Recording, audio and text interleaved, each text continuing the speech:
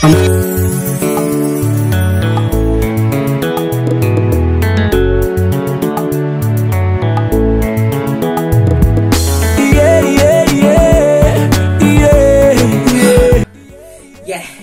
5 highlights in my 7 years of marriage. 1, marriage is work.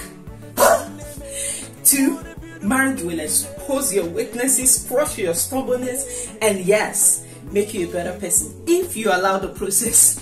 3, just like life, marriage is not a bed of roses. You wake up romancing, go out fighting, return smiling, argue this minute, gossip the next minute. And 4, marriage is a teamwork. And there's always a team test. So if you've not got a team spirit, you might not come out alive.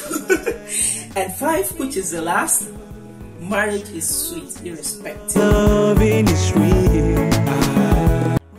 So what I would say I found most interesting in my marriage so far is seeing my husband's handsome face early in the morning.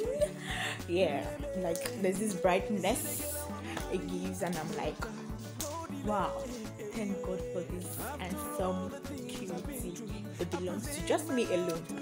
Yeah, and most of the times every morning it's very playful with me, very in fact sometimes it gets late to work, so and it'll be like, what's so late? So it's been amazing, and I want to thank you to God for that. Yeah, so you want I can fly away. Hello, hi. So that's how the movie as I said. Okay, so basically won over a lot of things, won over watching movies. Oh, because we like some kind of movies, so we watch movies together, mostly action movies, because that's what we love watching. I don't want to give any romantic movie, go to sleep also, and I love watching action movies. So we watch over just about the actors, oh that part or the dressing and all, and I can't watch football together. Normally before I got married, I was never a football person, but since I got married, I'm like watch football.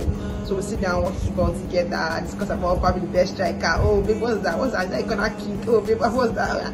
So that what kind of makes us bond together. I also bond over chores and probably I'm working, it comes around gist again, and mostly after work. Oh, just you know Lagos, how the drivers can be very funny.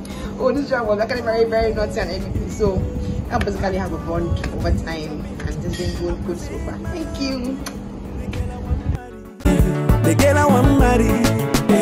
Yeah, if I'm to write a letter to my 20-year-old self, I would say it's in 3 parts. Number 1, chase your dreams. Chase your dreams. Do not allow anything stop your dreams. Your early 20s are the years you are most productive.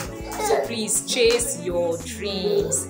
Number 2, learn all that you have to learn. Yeah, like I said, your early 20s are the years you are most productive. So please maximize that time and maximize that phase of your life. Yes, fine. There are married women learning, seeking knowledge, but yeah, it comes with a lot of sacrifice and it comes with a big cost. So please learn all that you have to learn now. Number 3, calm down, relax. God is in charge. God will actually sort everything. So please relax. And while you're at it, please, by all means, enjoy yourself. Thank you. But I know what I'm feeling. Baba God. The past 3 years of marriage, I never had that cause to let go of a relationship or because of the marriage. There has not been any reason for me though. Advice to anyone faced with similar situation. I would advise anyone faced with similar situation to let go of a relationship that is not healthy to their marriage. A relationship that is not bringing the desired growth to the family. So there's no argument on that. Any relationship that is not bringing growth to the family, let go of the relationship. So that is my advice for them. Before I got married, I was having the fear of unknown. But then when I got married, it only gets clearer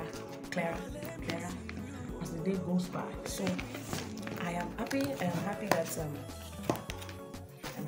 that there is direction, and I'm grateful for my husband. There's growth in my character.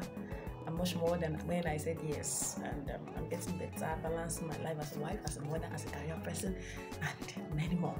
And also, when I look back and I'm grateful for my career. As when I said yes, there was no direction to where I wanted to choose to go in an accountant and all. I want to bless God for my husband, who has been a great support system to me. And today, I can say yes, the Lord has been with us, and we have been fruitful and multiplying. So I want to thank God for the children the Lord gave me. I want to appreciate Him for clarity of purpose. So there are many testimonies. I can start naming them one by one. Blessings of job, open doors before you knock, has been a testimony, and then I'm grateful for all of this. Mama, let me see you.